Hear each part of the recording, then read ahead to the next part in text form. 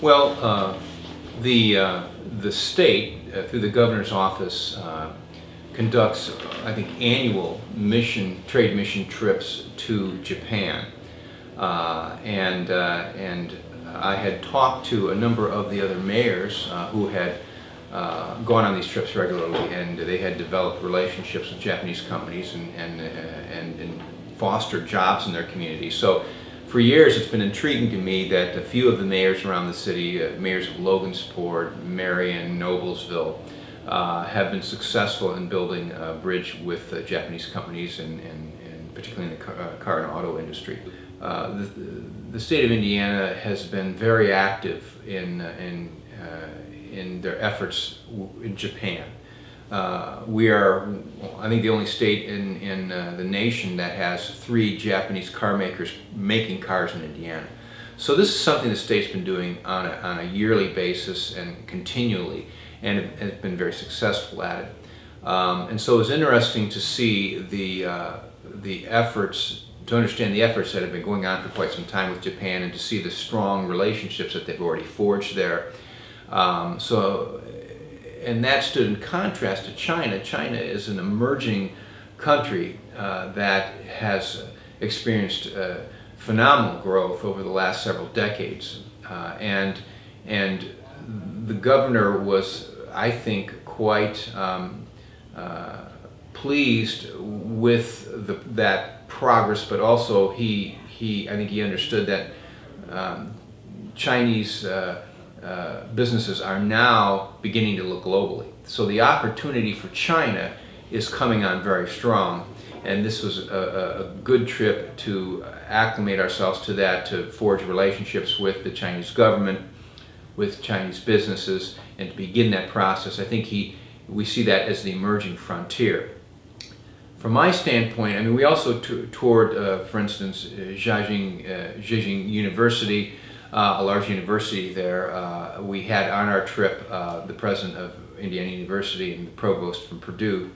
And so the thought that I had is that Valparaiso University has already begun forging strong relationships with China. And I think it'd be helpful for the city to partner with them and to help them build their Chinese international student population.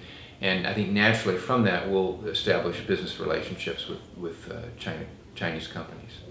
So for me it was a paradigm shift. And also to see that in many ways it is a very entrepreneurial society. The Chinese government is allowing companies to expand and to grow, and they are doing the planning and investing in infrastructure necessary to augment that growth. But for the most part, it is happening through private companies. Japan is a very mature and sophisticated economy, much like the U.S., and they are our closest friends in Asia, and very important to, I think, the economic stability of the entire world, but also to ensuring good diplomatic relations. Japan has been very important to the U.S. And I believe China has that same opportunity. It just comes at a different time. I mean, it's hard to imagine the amount of growth and infrastructure investment in China. The first morning when I looked out my hotel room, I had not been prepared for what I would see, the number and vastness of the skyscrapers around Shanghai. The thing that really struck me is that China is taking advantage of this unprecedented growth by reinvesting in the infrastructure economy. And I mean, they have some advantages that we don't have, and one is they've been able to sort of leapfrog technology. Our technology in the U.S. began, of course, decades ago, and we're having to retrofit to new technology as it develops. It's always more difficult and more expensive to retrofit to new technology than to start with the new technology. So in that sense, since so many of their buildings and so much of their infrastructure, like their power grids, are new, they could just build in the new technology. I mean, that's a tremendous advantage in some ways, and they're taking advantage of that. We have to understand that it is not a democratic country. their leaders are not elected. And while it's hard for us to understand what it would be like to live in that type of a country, and we certainly appreciate our democracy, to some degree, they are able to react more quickly because the decision comes down from the central government and it's enacted quickly. The level of debate is less than in a democratic society. And so they are to some degree, more agile in making decisions and quicker to respond. And so that is a difference. We have to build in a democratic society more consensus, and certainly there's some advantages to that. We visited an industrial park where Eli Lilly has a strong presence and talked to a company that is partnering with them there. Their incubators are expansive and sophisticated.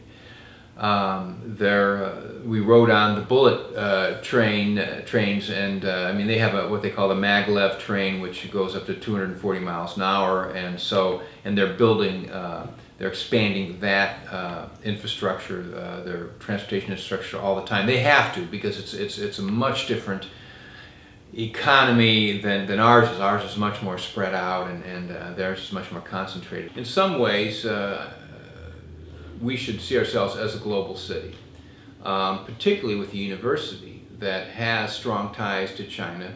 I know that Valparaiso University has created the Confucius Institute as a way of strengthening their ties to China. They have many Chinese students, and I think it's helpful for us as a city administration to partner with university once again, but in this realm, to share our resources and to combine our resources to enhance our global awareness and global opportunities for our citizens.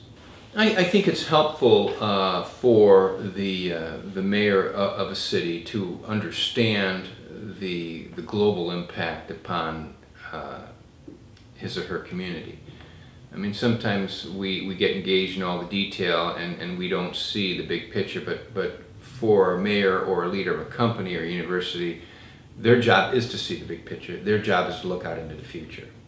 And so that's what this trip was all about. It's to understand how globalization is affecting our city, our university, our community, and to try to envision ways to take advantage of that, to find the opportunity in that, and to expand our horizons as a city.